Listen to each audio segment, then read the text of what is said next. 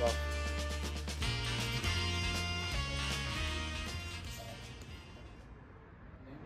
Elias, right? You got the E-line here? Okay. Second floor back. Alright, appreciate it.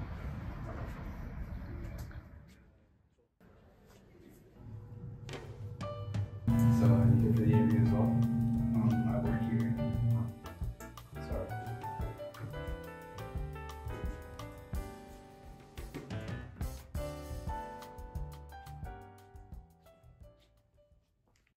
Welcome, Elias. Please, take a seat.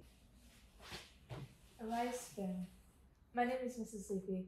I understand you're here for the legal writer interview that we posted recently? Yes I am. I'm super eager to be here.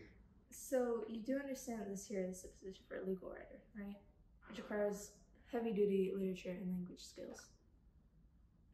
Unfortunately, I don't see how frequently hitting the gym, as you stated on your resume, and being the girls' soccer ball manager in high school would quite help you out in this field.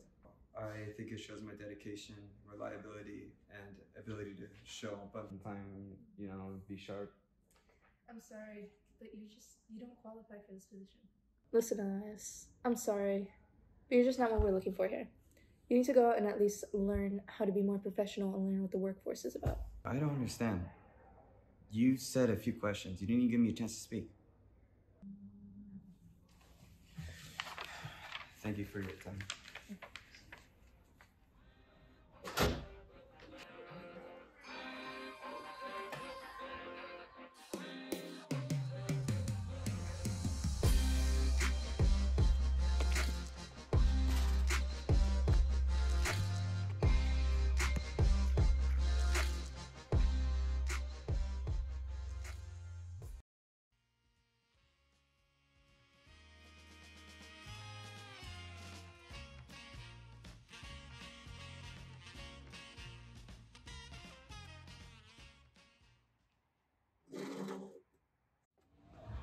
Why are you looking so down, kid?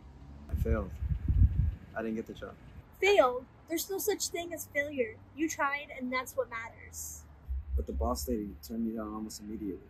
I believe she indirectly called me mediocre. You know what? No. It was your first time out there.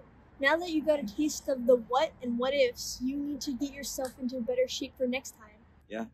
Tell me what I have to do. That's the spirit. Let me guide you through your journey, Elias. If you don't get it done today, luckily for you, there's always tomorrow. However, if you decide that you need to make a change, make it happen. Create a plan. Move at your own pace. Turn over a new leaf. Live in the mindset of, I have everything I could ever want. The time is now, Elias.